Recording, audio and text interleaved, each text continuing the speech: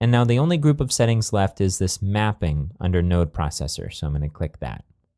Now what this page does is allow us to associate columns in our CSV file with fields. Now none of these actually match up with what we want. The source title doesn't match up with any of our column names. If we go back to our CSV file, you'd see that name is the name that we're going to set as the title with a capital N. So we need to remove this. So I'm going to click check remove there. For body, it's not body, but it's actually, if we go back to our CSV file, description that we want to import. So I'm going to go back to the browser and select remove here. We don't have a published date, so I'll click remove.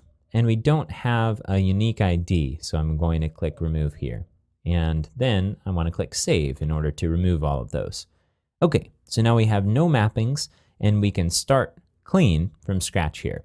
So we're going to want to import 3 items. I'm going to go back to our CSV file. We're going to import the name, the description, and the image. Now the image we're going to need some additional settings for, but we'll go ahead and set it as the default importer for now and see what happens when we import. So I'm going to go back to the browser, and for the title, I'm going to type in name.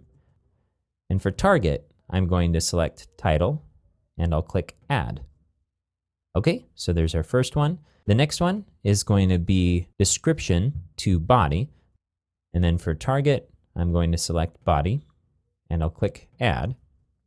And finally, it's going to be image. I'm going to jump back to our CSV file and see it's image. It's actually the word image. So I'll go back to the browser, and I'll enter in image here. And for the target, we'll select image and click add.